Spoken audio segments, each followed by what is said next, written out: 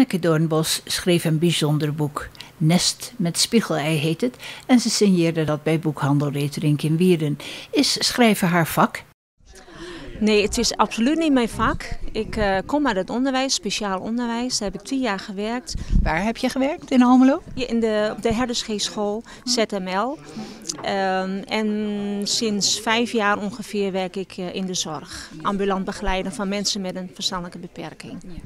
Dat is dus je beroep, hè? En toch schrijf je een boek. Waarom? Ja, dat is niet zomaar gekomen. Dat is een proces van jaren.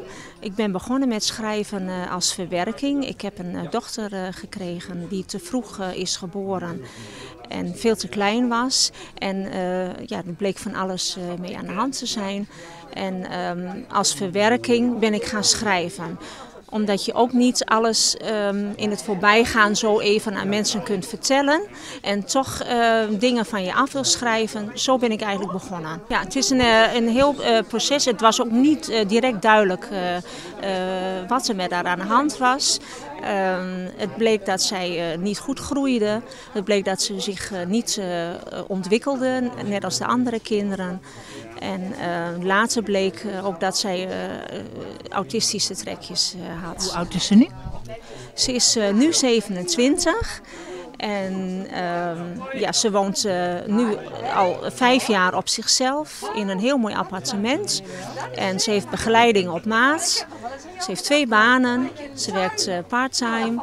Ze heeft een leuke vriendenkring, hobby's, vrije tijdsbesteding. Ja, dus je zou zeggen, als moeder ben je dus geslaagd. Ja, dat zou ik zeggen. En zij is absoluut geslaagd. Ze heeft echt haar eigen kracht en haar eigen ontwikkeling. En daar ben ik ontzettend trots op. Het boek gaat als een heet broodje over de toonbank, hè? Ja. Ja, ik had dat niet verwacht. We hadden eerst gedacht van we doen het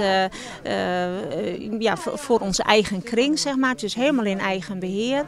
Alles is zelf uitgedacht, alles is zelf ontworpen. Foto's zijn zelf gemaakt.